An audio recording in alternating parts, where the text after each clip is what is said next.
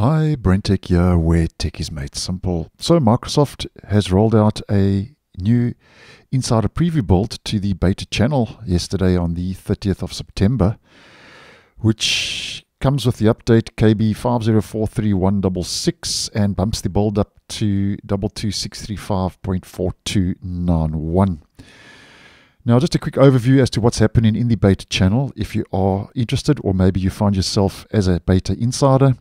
First of all, there are two improvements rolling out to the task manager, which are on a gradual rollout, where Microsoft say they've updated the design of the disconnect and log off dialogues in task manager to now support dark mode and text scaling. So that's just bringing the whole UI and making that a little bit more consistent, bringing some of the legacy UI features in line now with the kind of Windows 11 design. And something I've posted on previously is in the performance section, Microsoft have now labeled listed disks with their type. Now, I'm not going to get into that too much because I've posted a whole video on that, and I'll leave that link down below and in the end screen. So in the stable version, you just get SSD, but now in the beta channel, you actually get the type of the SSD as an example. But go check that video out if you'd like some more info. So that's two improvements rolling out to the task manager.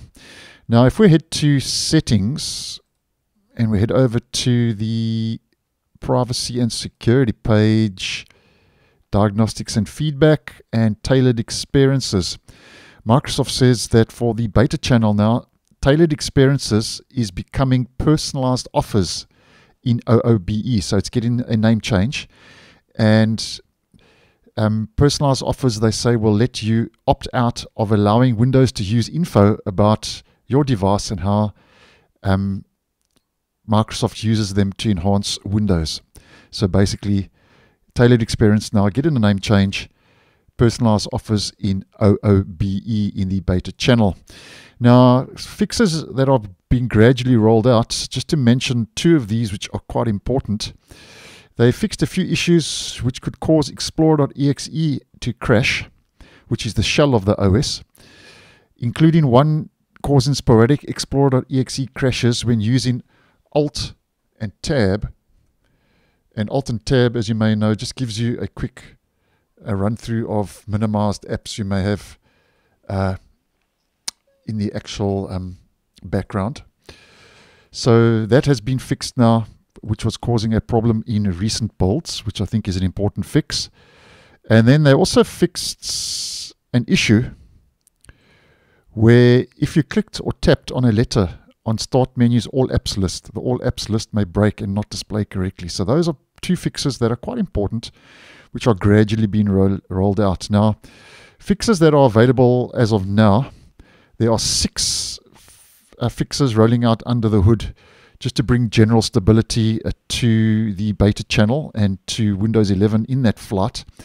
Then we also get 2 known issues because in effect beta is still a preview build.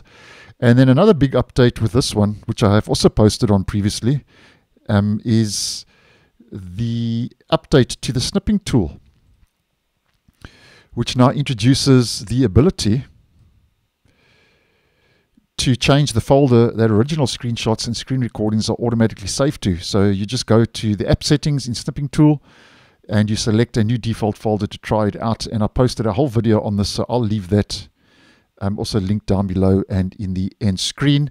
And the version upgrade for the Snipping Tool to get this feature is version 11.2408.15.0 and newer, according to Microsoft. So guys, that's more or less what's new in this week's latest beta channel build, 22635.4291. So thanks for watching, and I'll see you in the next one.